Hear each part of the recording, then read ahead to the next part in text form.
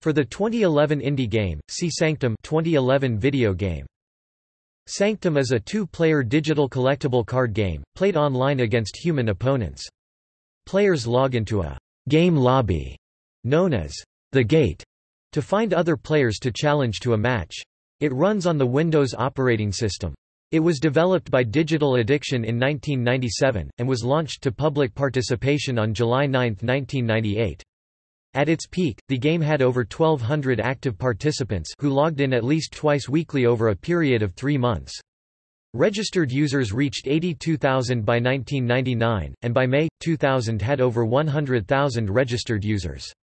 It was one of the first online trading card games, and received many favorable reviews. The virtual collectible cards include common, uncommon, and rare, with different powers, in-game functions and artwork. They do not exist as actual physical cards, with the exception of a few that were distributed by Digital Addiction for promotional purposes, but they are owned and traded in an online account, and are played solely within the virtual environment of Sanctum. A registered player is given a certain number of free cards to play, and additional cards can be purchased through the online card store. Sanctum has had a devoted user following, with player clubs and cabals, tournaments and prizes, secondary card markets, fan fiction, trivia contests, and dozens of fan websites. Sanctum is currently run by members of its community.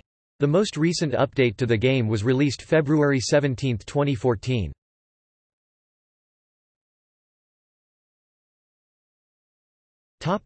Game overview. The goal of each player is to defend his or her sanctum from encroachment by their opponent. If a player manages to get some of their units into the opponent's sanctum, the game is over with that player declared the winner. The game is played on a diagonally aligned grid of square tiles. The player's home base appears in the bottom rows, taking up 5 squares in a plus sign shape. The opponent's sanctum similarly was located in the top rows. 5 towns are placed on the board, one in one of the 2 center squares, and each pair of the other 4 are located closer to one sanctum than the other. No 2 towns are closer than 2 spaces apart, and each player's sanctum was the same number of moves to its closest town, and so on, such that no player has a tactical advantage from town placement. The rest of the squares of the grid are randomly assigned one of the basic terrain types: plains, forest, desert, water, swampland or mountains. Sanctums and towns produce mana every turn, with sanctums only able to produce the type of mana associated with the house the player utilized, while towns can be dedicated to any mana of the player's choice. Players assemble decks out of their virtual cards. Each card has a cost in mana, and has varying effects. Each player is dealt 5 cards out of their decks, and can cast as many in their turn as their mana allows, as well as discard up to 1. At the end of their turn, a player's hand is replenished to 5 cards. Towns and sanctums also periodically produce novices every so many turns, every other turn for towns, and every 4th turn for sanctums. These are trained as swordsmen or archers to fight for their player, to attack monsters summoned by the enemy, to capture towns, or ultimately to capture the enemy sanctum. These units can stack in groups of up to 8, and individuals or entire groups can be affected by various spells.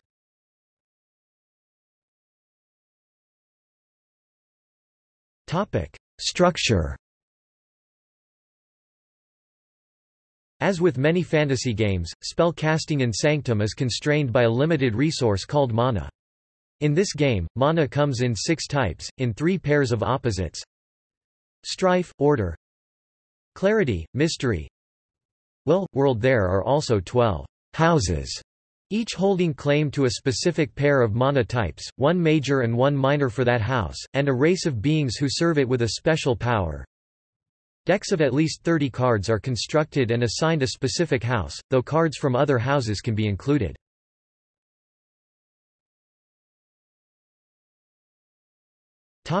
History. Sanctum was built by Digital Addiction starting in 1996. Released on July 9, 1998, Sanctum was one of the first online collectible card games. The original development team included artist Lee Moyer, programmer, now conceptual artist and games academic Ethan Hamm, and programmer and author Benjamin Rosenbaum.